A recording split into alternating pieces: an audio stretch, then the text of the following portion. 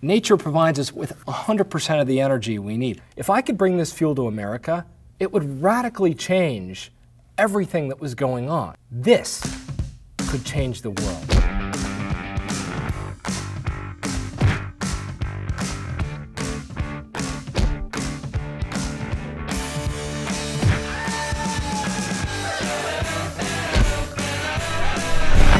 Josh Tickell. Josh Tickell. Josh Tickell. Josh Tickell. Please welcome Josh Tickell. Josh Tickell. Josh Tickell. Josh Tickell from the movie Fuel.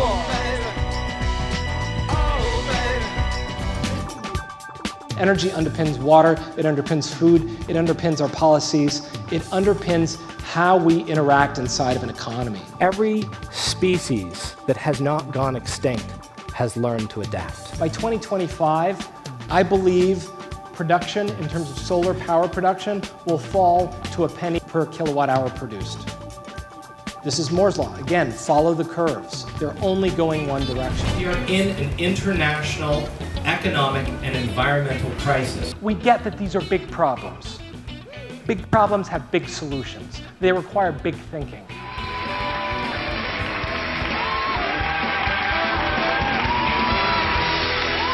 Now tell folks a little bit about who you are, where you're from, the whole deal. Well, I wanted to thank you, Jay, for having me on the show because you're a car guy, and you know we made this movie in a garage. I understand that. I'm an author and a filmmaker all around green energy. Now, I learned something from your film. This is rather interesting. About Henry Ford. Henry Ford originally developed the Model T to run on ethanol. And tell people what happened there. Right. It's an amazing story. So here's this visionary founder of our auto industry, you know, the American auto industry. This is the guy, Henry Ford. And he designs his first cars to actually run on alcohol. And he says, you know, there's more fuel in that vegetable matter by the side of the road than there'll ever be in an oil patch. Right, so farmers could make their own fuel. Exactly. And then drive their own car. Yeah, this is the American independence. This is the original idea of, you know, patriotism. What else can we use to replace foreign oil? It's amazing. You know, we show in the film Fuel, we show this barrel of solutions. And it's really, how do we replace the typical barrel? Well, there's energy efficiency, there's solar, there's wind, there's biomass. Why are we so addicted to oil? Why do you think that is as a country? I think we want freedom. You know, America is the country about freedom. We love our cars, we love our roads. We just missed a step in creating all of that, making sure that it's green. Well, I just thought it was fascinating. You had some real interesting, fascinating solutions that look workable. Thank you, my friend. Thank you, Josh, Jay. thanks for bringing it to us. Thank you very much. Right back.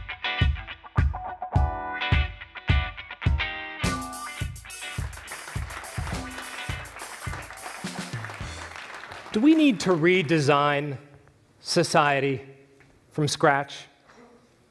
Much of the big fix that we find ourselves in today dates back to 1971, when U.S. production of oil peaked.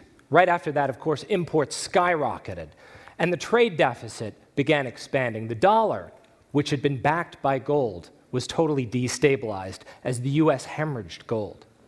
So Nixon had a very important decision to make.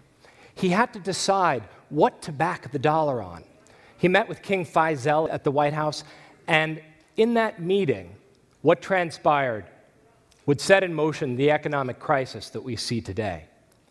You see, 3 months after that meeting, Nixon took the dollar off the international gold standard, and he put it onto oil, essentially floating the U.S. economy on the value of oil. This then fixed the U.S. economy to oil for the foreseeable future. In 2050, we're going to have a radically different world. The images that I see of tomorrow in science fiction are very dark for the most part. So one of the interesting things that I look at being in the environmental movement, I've been in the environmental movement since I was 6 years old, held my first protest sign when I was 6, and have lived in that movement for over 30 years. So I continuously look at the doctrine of environmentalism and how is that playing out in our world.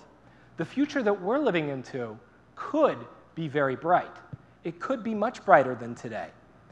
We stand at that crossroads between the dystopic, dark future and a future that's much brighter. But who's to say that either one isn't just a creation of neurochemicals in our mind? that the ability to perceive what's next dictates what's next. Look physically at our world. The physical sign of how the world is evolving looks like a new episteme. This looks like new neural connections. It looks like new thought. These internet connections, this global mind that we're sharing, where problems can be real-time converted to solutions with people you've never met, crowdsourced instantaneously to 1 billion points of light, instantaneously answers, ideas, creating a whole new world. And I think we can get there. I am hopeful about the future. Around the world, we're seeing a new model emerge. And that new model is based on distributed control, distributed power, stewardship, cyclical systems, collaboration, and the democratic community of communities. And what's important about this is an epistemological shift from a society that's parasitic to one that is symbiotic.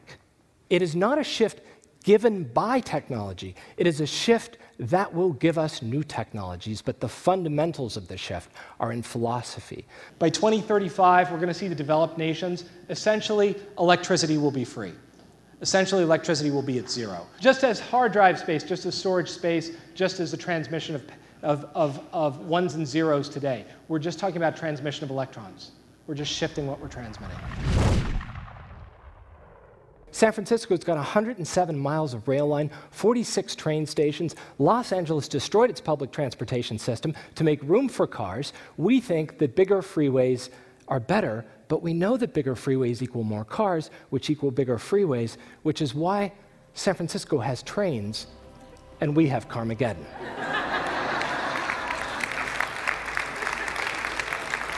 So we see signs of hope. We see great signs of hope everywhere. Across the Midwest, biorefineries are popping up. That's a bulk of the 2.7 million new green jobs in the United States. Farmers markets in our cities, redesigning society from scratch. That's an inevitability. The big question is, will we do it by choice? Thank you.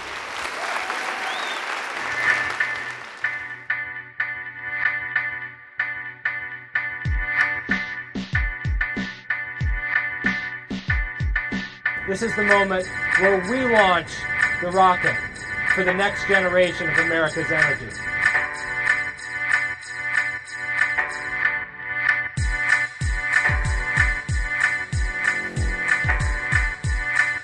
What if you could get 150 miles per gallon on algae? All right, algae.